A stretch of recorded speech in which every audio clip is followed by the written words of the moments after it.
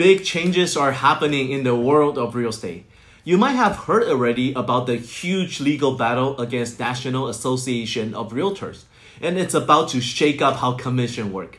I've been holding off on talking about this because, well, everything was still up in the air. But here's the scoop. Starting August 17th, things are shifting.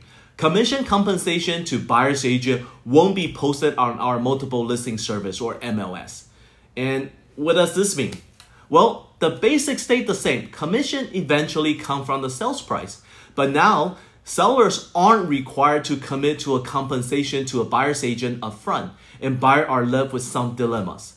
Let's dive into the options and see how they affect buyers and sellers. Option number 1. It's sticking with the usual and offering upfront compensation to buyer's agent. This pretty much keep things the same. Buyers still get the help of a buyer's agent paid for by the seller.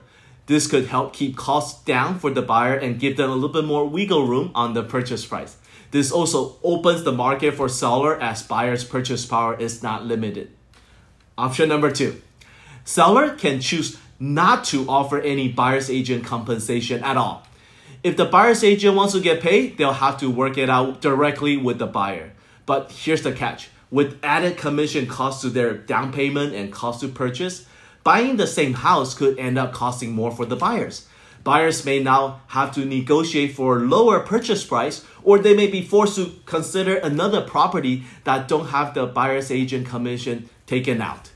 The seller did save some money, but the market become more limited and may have reflect that on the sales price. And then there's option number 3. Sellers can skip upfront commitment and leave compensation up for negotiation. Buyer agent will basically present buyer's offer with a compensation request. Seller could still end up having to pay both commission, but at the expense of missing out some buyers. This creates a sticky situation for the buyers though. If 2 identical offers on the table at the same time for seller to choose, one is asking for a compensation, one is not, one of them becomes a little bit more appealing.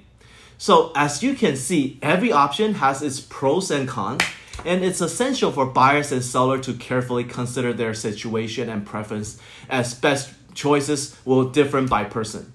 I mean, it is a complicated topic, and I would love to chat with you more about it. Should you have more questions, please give me a call, 909-610-5188, and I'll talk to you soon. Bye-bye.